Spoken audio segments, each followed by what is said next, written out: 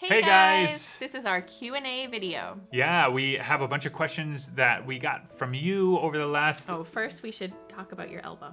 Yeah. Oh, that's a good... This isn't a question that anybody asked because you don't even know about it unless you follow us on Instagram, but Patrick broke his elbow. Yeah, I was cycling in Canada. I was in a race and I was going pretty fast, and this guy in front of me dropped his water bottle and just decided to take a quick U-turn to go back and get it without looking behind him. So you ran straight into him. And I ran straight into him, 30 miles an hour, flipped over my bike, and did that. And I broke my elbow.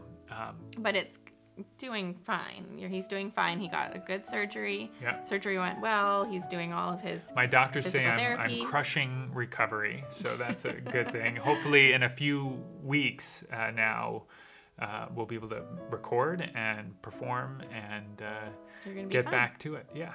Okay, let's start the questions. Okay. How old were you when you each started playing music? I was 4 or 5. My parents don't remember, but we'll say 4. That's why you're so good. I started when I was 9, which was kind of late, but yeah, it worked. That's why. No. You're. No. What were you gonna say? That's why what? No, you're really good. You're really good. Okay, next. Where did you study? Oh, I studied at the Eastman School of Music, which is a conservatory in upstate New York. In Rochester. In Rochester, right? Yeah. And I did my bachelor's at the University of Victoria, and then I went to University of BC in Vancouver, and then I went to Juilliard and did a second master's. Ooh, fancy. I'm just realizing how many more degrees that you have than I do. It's not about how many. Thank you. You're great. Okay, next. How many takes does it take before you get the one? 11. I said a lot. 11. I said 11. No, I think it's 11. Like, not always, but like, it always seems to be take 11. It ends up being the one that we take. We always take the last take, that's for sure. Like, I think it just gets better and better. It gets better and better. We always take the last take. And then we're exhausted, and it's like, so we take the last one. But sometimes it takes more than 11. I feel like it's been 20 several times. But I also feel like a lot of that time we're rehearsing. Like we rehearse kind of as we're taking takes. So we'll play it through, and then we'll be like, hey, I think you should play it this way, or maybe you should take the melody here. And I don't know why we record it, just in case we nail it on the first take, which never happens. Okay, how did you two meet and begin playing music together?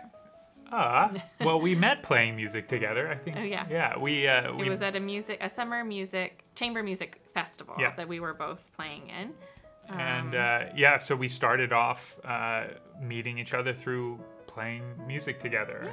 Yeah. And we sort of hit it off right away, and... No, you forgot my name at the beginning. Did I? Yeah. I don't remember that. Yeah, you asked me for it several times. Okay, so it's a funny name. I know, but come on.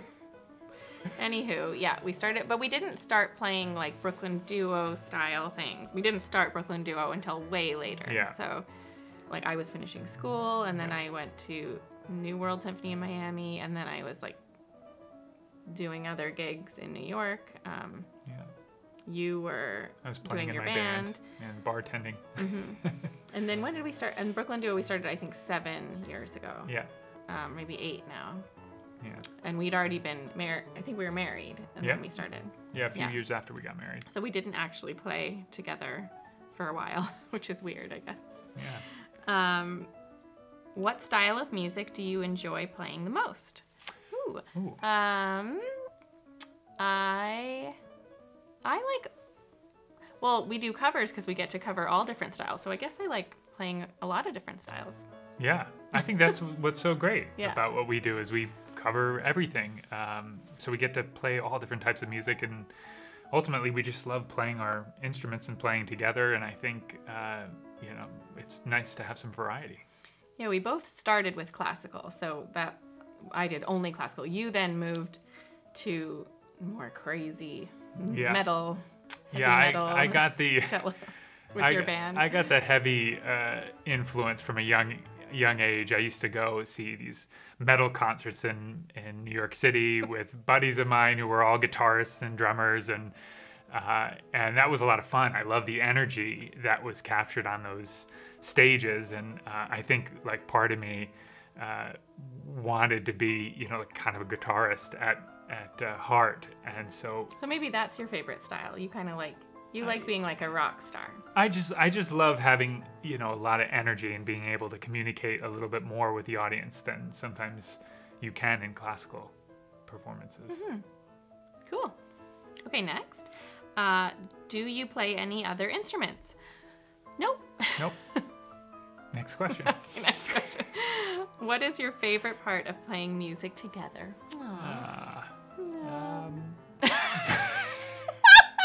Should we have a quicker answer to that? I was going to say that I get to boss you around a little bit. That's true. You do boss me around quite a bit. You boss me too. Sometimes. Yeah. It's just easier, like, if you're playing with a stranger or like a friend or somebody else who's not your spouse. You have to be kind of polite and tactful when you're rehearsing, but us, we can be honest. We can be honest, yeah. She can say, you know, you're playing out of tune, and I can tell her she's playing out of tune. No.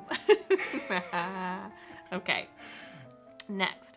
Who are your favorite composers? Brahms. Oh, that was fast. Yeah. That's a good one. Oh, I want to say Brahms. That's no, mine you too. Can't take mine. I like the like Mozart, Beethoven, the classics. I do like playing those. But I love Brahms. Yeah. Cool. That's it? That's your only one? Yeah, that's it. I only listen to Brahms. Okay. What's the most memorable part of your musical journey? Oh, that's a good question. Yeah. I remember when we were starting out, and I think we were only releasing videos for like maybe 6 months. And I was bartending at the time, and I was about to start a shift. I had just come out of the New York City subway, and I looked at my phone, and I had a bunch of texts and calls from Marnie, and so I called her right away, and I said, "What's going on? I have to go to work." And she was like, "Taylor Swift just tweeted about us on Twitter," and I was like, "We don't even have a Twitter account. Like, what are we gonna do?" So you were like, "Hurry up, make us a Twitter account," and I said, I don't know how to do that. And did I figure it out? I must have figured it out. Yeah, something happened. But that was just like, I think, a really exciting time for us, you know, just like starting out and having somebody so famous and awesome. I feel like those are memorable moments. Like we had Shakira. Yeah. Cher or something. Pearl Jam. Yeah. Zed. Oh, yeah. Yeah. When something like that happens, I think it's just so much fun memorable. For us. It's really exciting. Yeah, memorable. Okay, if you didn't play music for a living, what would you do? You would be a professional cyclist. Yeah, I would have many more broken bones than I do now. What would you do? Oh my goodness. I like to bake. I would maybe try to be a baker. Yeah. You make some pretty killer cookies. Do I? You do. Okay.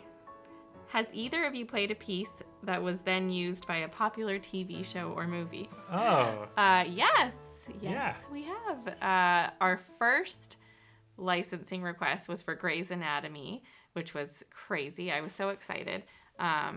So we were on that once, and then Pretty Little Liars. Pretty Little Liars, and Zoe's Extraordinary Playlist. Yeah, we have a couple licenses for America's Got Talent for when people like auditioned. Yeah. And we have a new one coming up for Apple TV. Is it a secret? Maybe we shouldn't say. We won't say what the show is, but it's a new show, and it's going to come out next year. So that's exciting. Have you considered collaborating with other musicians on YouTube? Yes. We have one coming up, an exciting collaboration. With a certain trio. A certain trio on YouTube. We'll let you know soon. Yeah. We haven't filmed those videos yet, but hope next year they'll be out for sure. Yeah. We're excited for that. How much time does it take to plan, record, and edit your music videos? A lot of time. A lot of time.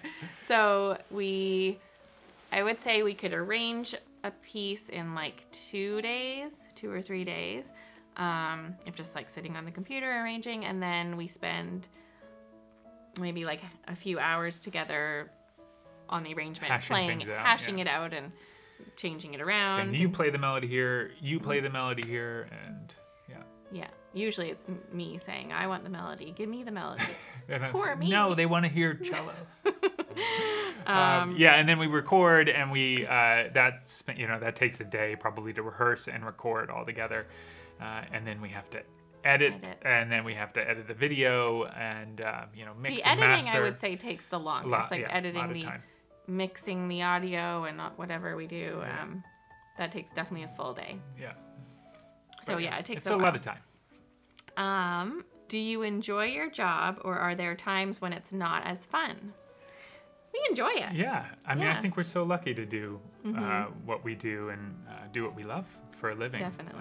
But no job comes without stress. I think there's a lot of pressure on us to produce as high of quality content as we can, and so there are times... We kind of just put that pressure on ourselves. Yeah, I think so. But we want everything to sound so good, or we want it to sound as good as we possibly can, and so there's stress along with that, and there's some clashing too, no. Yeah, a little bit, but no, we love it. We're thankful. Yeah. How many cellos and pianos do you own, and what brands? We only own one piano. It's a Steinway. And Model B. Model B. Yeah. How many cellos? I have 2 cellos. I have a wood cello, which I've had actually since I was in high school, and I just haven't been able to find an instrument that I connect with better. And I have a carbon fiber cello that is black, so if you've seen that in the videos, you'll know that's the one, and it's pretty indestructible, so we can travel with it, and I don't have to worry about temperature changes, and you can check it under the plane. You can check it under the plane, as opposed to buying a seat. Yeah. A lot of people ask you what's the brand of your wood cello, but there's no brand, right? No, it's not.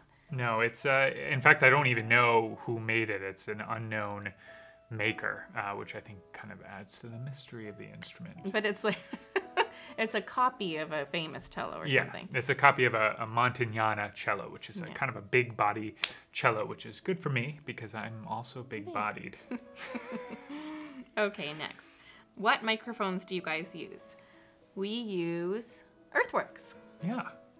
Earthworks, yeah. They're a great company that makes super transparent microphones. And what does that mean?